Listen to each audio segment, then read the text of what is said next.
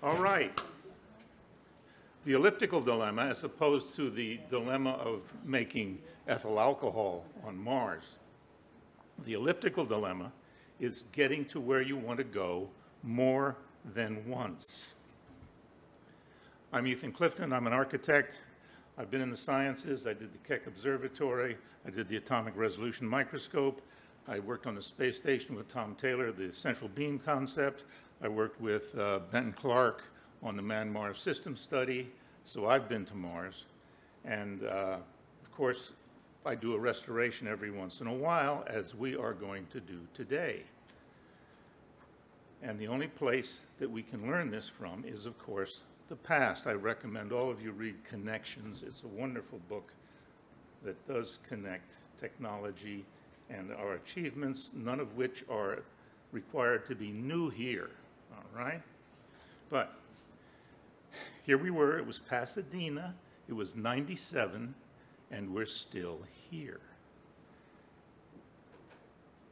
The point of the diagram is that blunt instruments, heat shields, will not give you the precision to make a colony on Mars, okay? We need an alternative.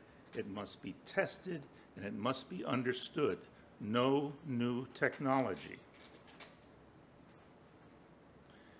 This is an LZE, all right? An elliptical landing zone, right?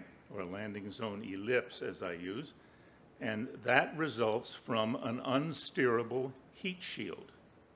You have no idea where you are going to come down within, in some cases, some rather enormous dimensions, all right?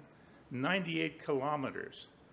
Who here could walk in one of those spacesuits that was discussed earlier for 98 kilometers to get to payload A and then get to payload B, which includes his sodium that he needs to make his butyl rubber, all right? We can't have that. And so they worked on it, and they worked on it. And they got down, and they got down, but they got down to 15 by 8 kilometers, all right? You want to take a day's walk, all right? That has to be improved by an 8-fold level of accuracy for us to have something where we can say there's load A and I can see load B, all right? And we know how to do this because we know how to blow people up very accurately, all right? You're all familiar with the MIRV.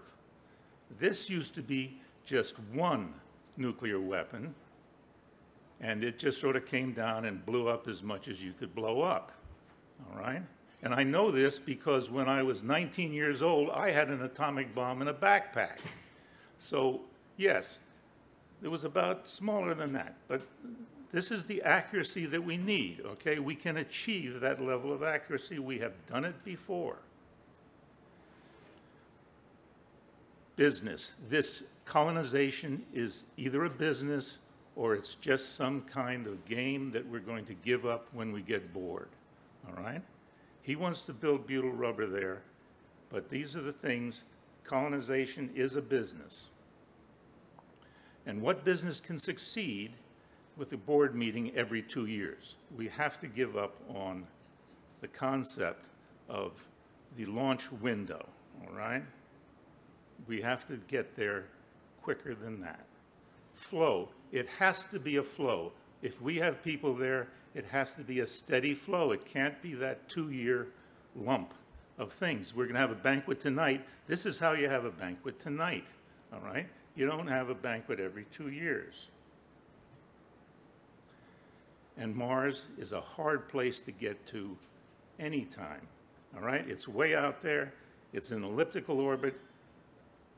You can't even find it with a compass. Hemispheric dichotomy, it's not even round. It's chaotic obliquity. It's like a top spinning at the last moment. It has Phobos and Deimos to get in your way. And it has what's going on now, the dust storm. I have a proposal. Vandenberg and Kennedy can't take the stress of Mars colonization. But we have Yucca Mountain, tested, understood, and secure. your tax dollars have gone into building roads, bridges, tunnel boring machines, and it has a volcanic structure, has room for expansion, and it has isolation, all right? And even better, for the purpose of restoration, it's got rusting equipment, okay? This is not where we're going to go, all right? We're not going to go from Yucca Mountain to this, what we call in farming, a boneyard, all right? Sojourner, yes. Walking Bed, Brando, McQueen. This is the kind of stuff they like. That's not for us. We're going to where it's comfortable and nice. We're going to Candor-Chasma. You can see from the sandbars, when Ophir collapsed, it pushed all of that sand out, and it probably kept some of the water, because when you look at Betis and Candor, the angle of repose suggests strongly that those are supported by a cohesive ice structure. Over here on the right, which has no name, flat plateau, we use that for our landing because a miss is not as good as a mile. Over on Betis, we create an ice mine, and on Candor, the same thing, because we suspect strongly that there is ice right below our feet. Now, civilization, which is what we're talking about, and then ultimately, as the medical teams have talked about, evolution, we're going to have a new civilization of our own. How did we do this before? It took 5,300 years to get to Hawaii, all right? And they had fast boats. But it was absolutely a one-way trip, and there was absolutely no guarantee that when they left the Marquesas that they were even going to find anything there. But they planned ahead. They did have, and I don't know how they did it, they had a way to contain water, all right? And they had pigs, all right? The smell of bacon will be a sure indicator of life on Mars. Let's go to the Cyclades. These were swept over by the Scirocco from Africa, back and forth.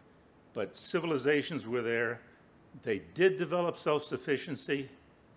They had a volcano at Thera. Civilizations were destroyed. These are the things that we face.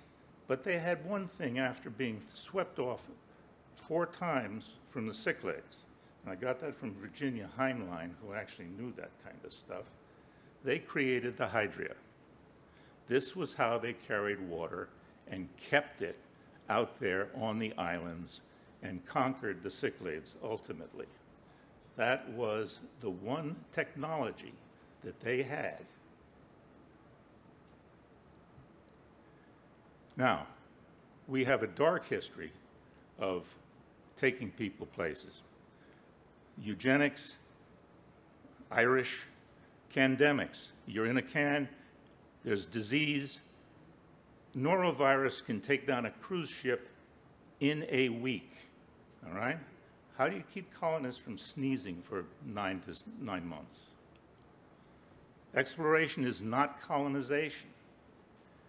It's a bold step, and you have to do it, but it's always a leap of faith. This is exploration. This is what I did for Martin Marietta, but it's such a tiny bit of information upon which you are then going to send colonists. And this is colonization. That's Yucca Mountain. It takes a big, big investment to make this work. It takes time, money, trust, necessity to do this. And that's where we have to think about buying bonds. We have to pay for this, right? And of course, there's renovation. The highest and best use for the decaying Yucca Mountain facility is to support a Mars colony. We have a massive investment. Let's put it back to work.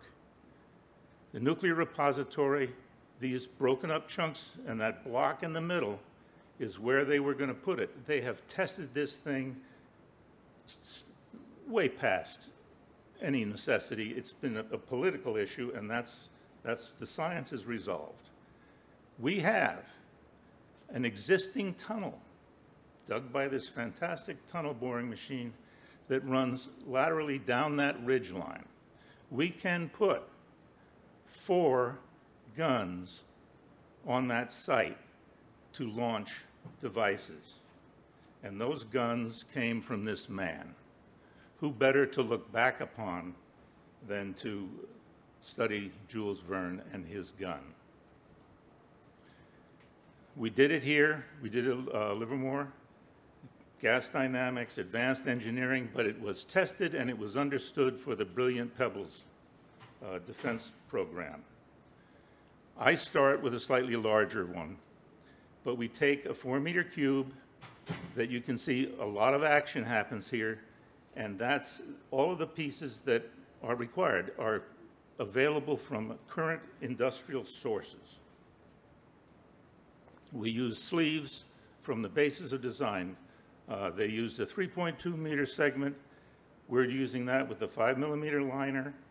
Carbon sheath, as much carbon as on the outside as you need for whatever pressure is in that particular section, okay? And you weave them right together the same way we drill for oil. And we start from the top because we're going into the mountain, okay? We're not coming, we're going in. Everything is accessible from the top, and as you can see, this is heavily slotted so that what happens in here, which is going to be a big bang, spreads into the muffler and is captured because we can't give away too much of our material. Then we have the sleeves running down parallel to the barrel. Collimate is so critical. These have to be straight, all right? That is the engineering challenge, keeping these dead laser straight. For cost, we have absolutely nothing on the outside of these sleeves. No fancy technology, no access, no testing. The sleeves are just there, and inside the sleeves, we have a dart. And this dart captures electromagnetic pulse in that solenoid, puts it down through there, and it fires lasers down at the bottom, which will ultimately heat your intermediate gas, which is hydrogen. There it is, captured on a sleeve, captured on sears. It sits there locking until you charge it, the blue section with hydrogen, charge the orange section with LNG and air, ignite simultaneously, fire that sucker off. Uniform ignition. I mean, all 4 of these babies have to go at the same time. Heating the hydrogen, now the piston has come down to the top of your high pressure core. The lasers go off, and it's just like the fusion reactor. Whammo. That hydrogen is really angry, and your projectile is out. The details are just from the basis of design already achieved. But to get the basis of design up to your 11 kilometers per second escape velocity, you have to boost the volume of the pumps and the hydrogen sections. And then the Verne gun, which has a diameter of 1.5 meters instead of 0.9 from the Brilliant Pebbles exercise, takes even more. But that larger amount of sleeve fits with the barrel if you break it in 4. So you have a 4-barreled cannon headed towards the sky. And that's how long it is, all right? Think about putting that in the ground. But that's part of the deal. You get that assembled, you fill the hole with the gravel that you dug out of the hole, you compact it, and it's part of Yucca Mountain, all right? It's not going to vibrate, it's not going to shake, it's not going anywhere. Here's all you need to make it go off. Tons of air, not much LNG, okay? Pull up the rail car, dump your LNG. You need your hydrogen as your intermediate gas, and you need CO2 to flood the whole system so that air doesn't meet the hydrogen. All right, you're using the CO2 as the damper, no air gets near what is very hot hydrogen.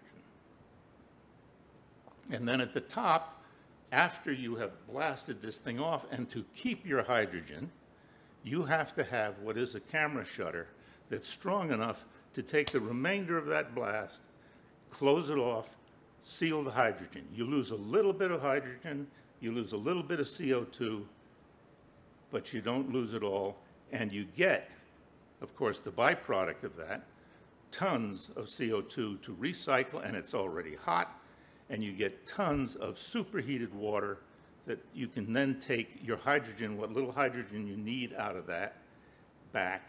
It's a whole cool down, recapture, because you're way the heck off in the, you're way in the desert. Recycling is the way to make this work.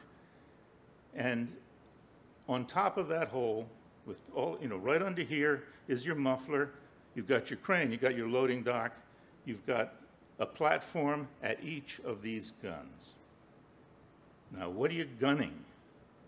All right, you need something that is autonomous and completely personless. We use the biconic that we got from the old case from Mars. All right, it has a great shape, and it has the advantage of no power to start arcing out of the atmosphere. It's going to arc all by itself. So you load it in there, you turn it to the direction. Mars is over there, we're going to shoot over there, we're going to, you can turn it inside the barrel as you need. And that gives you that early control. Ranging to Mars, and this is where the biconic comes in again, you're going to come in all over the place on Mars. The biconic will come in and turn and maneuver in the Martian atmosphere to get to the LZE. That's the critical direction, and it does this. It has mid-course correction, solid rockets. No liquid rocket is going to take the kind of acceleration coming out of that 1 meter barrel. Every tank that you have is going to burst. But you do have some very robust spherical cold gas tanks because you have to have your tangential thrusters to guide that guy as he flies into the atmosphere from all those angles to get to the LZE. When he comes out of the barrel, he is in a Zabot, all right? The Zabot is the seal. He sits inside there and he blasts out. And what are we taking with us? This is dumb stuff, okay? This is not the fancy, this is not people, this is not, yeah, you need some aspirin, but predominantly, the packing material is not styrofoam peanuts, it's ice. Because at Mars, you're not going to get the water the first day you arrive there, all right? And then solid adhesives and aluminum foil, and then some solar cells. And what do we do with Gorilla Glue and foil? We take the sand, we take a form that we ship by a rocket because it's big, and we create the standard chevron. It lets light through, but it stops those ferrous ions like the plus 26s that will just rip you to shreds, okay? So, put the load in the Zabot, select your angle, muzzle load, and let that baby go. It's a simple process, light the fuse, and it's out of there. We have an acoustic bell so that most of the forces are directed upwards, or all of the noise, that's for sure.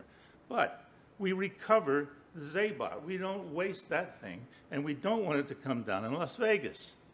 So it opens up, and it auto-rotates back to Jackass Flats, which is a nice area just south of your site. And then you only need 10 of the Zabots that you refurbish each time because they hit a cactus or a rock. But you refurbish them and reuse them. At Mars, one, rockets are big. Use them only for the critical, time-critical loads, all right? High risk, large assemblies. Those have to go by rocket. But the bigger the rocket, the bigger the heat shield, and the wider the LZE. So you have to plan to limit what you're doing with rockets because they're not going to come down in your small LZE. And all this other stuff has to be there too. And then because we have an ellipse, and we're an artilleryman, right? We will get enough of our dumb stuff into our small ellipse because we use, at the last moment, a directional parachute to get that baby in there. Then we have a little tractor, runs out, finds the load, drags the cable, rolls up the parachute, and we have this landing zone, and we put the winch, which is the big heavy sucker that's going to land from a rocket, wherever it lands, sets the base. But here we are, we pull out the cable from the winch, catch the load, pick up the parachute, come back, drag it back to the winch, and we have a small, waiting for you, all right? Waiting for you at baggage claim is all of this useful stuff, and then we use the winch to bury the human habitats that are first there, like the young man there is burying his, all right? Now, we use the smaller, remember the truss struts? We put those on the ice mines on Betis and Candor, and we start digging the water that he needs to make his butyl rubber and I need to drink with my ethyl alcohol. The money, all right? I'm not asking you for $1, all right? Not $1. But right here on Earth, $1,500 a kilogram for nuclear waste storage. And let me tell you, 70,000 tons of that stuff is just here. This is a picture of Fukushima going off, all right? That happened. And in Grundy County, Illinois, there are 700 tons of this stuff laying around, just in Grundy. But when the women find out that this stuff is in their neighborhood, they are going to say, take the trash out. And that is what we are going to do. We're going to get rid of it. And after 11 years, because we're getting $1,500 a kilogram to throw this stuff out, we can start paying off our debts. Is there anybody else in this whole project that has said, I know how to pay off the debt? This is how you pay off the debt. And finally, or at the very beginning, this is true, all right? And for those of you who know Carter Emmert, that's her. She needs 3 kilograms of water and 2 kilograms of food per day, but we've piled it up there waiting for her arrival. So I can cycle every 132 hours, 1,500 kilograms of stuff, and I can deliver it to Mars for $1,677 and prove I can't. Thank you.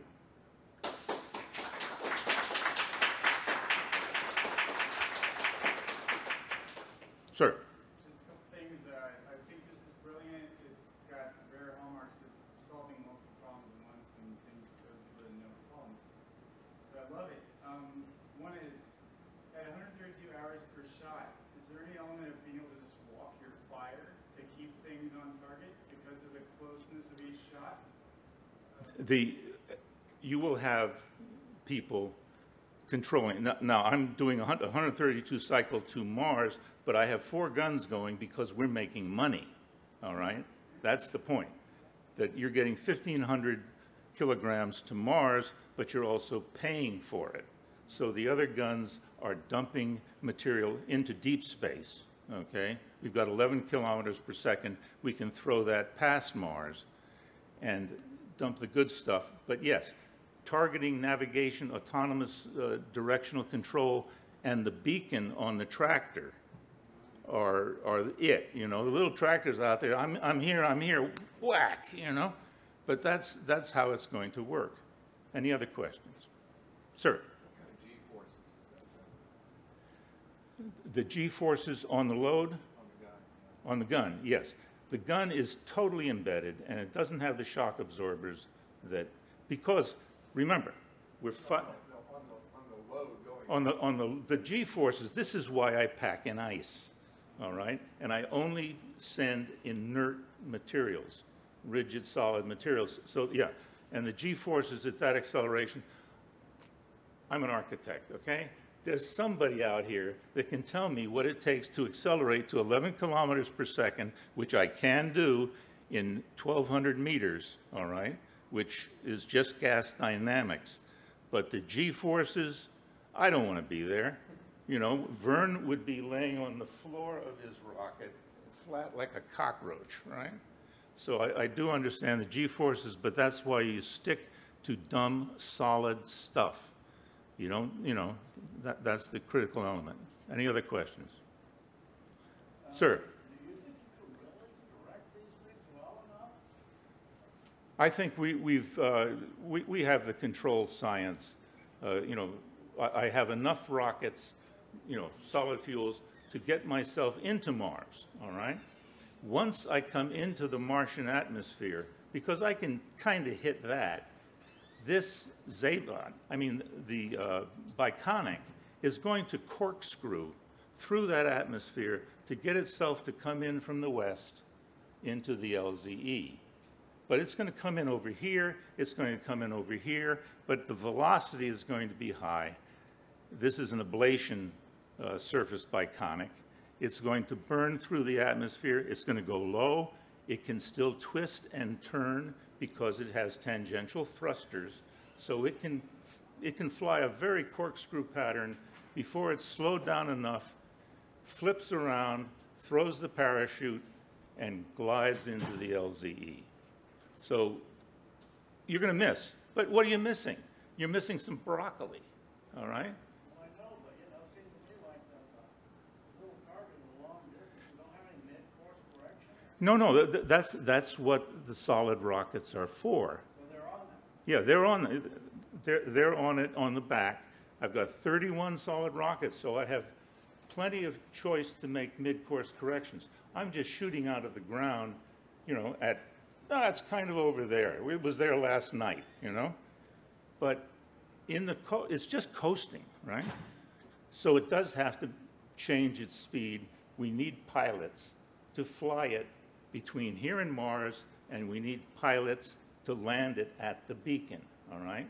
They need to be able to guide that thing into the beacon. And so you have a busy crew. I have about 120 people per mission, 24 hours a day, right? That's where the money is. It's in the labor costs. But, you know, 20 tons of LNG, I mean, you know, we're full of LNG here, we're full of gas, right? So those costs, the launch costs are nothing compared to the labor costs because we have to run it all the time. So this cost of $16.77 per kilogram is up front, and then you're saying on the back end that you'd be able to recover the debt and kind of break even and with the payments from the government for dumping the radioactive waste? Yes. Yeah. So this is net profit on the Net profit that pays down your bonds, okay? This is entirely private enterprise. That's an upfront cost, payload cost, but then on the back end, it's On the back end, I'm making money. that is And I have, when I'm through with the first 15 years, I still have 98% of 70,000 tons of these little fuel rods to get rid of before the angry mothers hang me, all right? Because they don't know that stuff is there. Nobody has an idea that this stuff is sitting in a swimming pool in Grundy, Illinois, and upstate New York. And they don't know this. When they find out, they're going to be angry. You talk about radiation on Mars and children, you know. viable mechanism driven by human emotion that I've heard. You know, we talk about trying to get people motivated to fund this, but that's a really fail-safe one because it's not even a higher functioning motive. It's absolute existential threat. Existential threat. That gets people to work. Yes, a pissed off soccer mom is an existential threat. Exactly. So I think that's Sir, How is this going to let us pollute all that vast galaxy out there with this poison stuff? I'm sure that there is someone who doesn't want me to wing Titan with one of my slugs, okay? Because they'll want to, but Titan might get winged by one of these slugs because I'm not flying those babies. They're headed out at 11 kilometers per second, and I'm like the moms. I don't care where they go. And the environmentalists at Jupiter will object. But they don't know I'm coming. Sir. Why not shoot toward the sun? Just to clear it Okay. get rid of it. Shooting towards the sun, remember, we're in a centripetal acceleration thing. And that turn is taking 30 kilometers per second. All right? I can't make up 30 kilometers per second. So I have to go out. And the only reason I know that is because I was describing this to Robert Zubrin when we first got together, and he said, wait a minute, Ethan. Whoa, baby, that's 30 kilometers a second. Go stuff yourself, you know? And I said, oh, okay, no, I'm going the other way.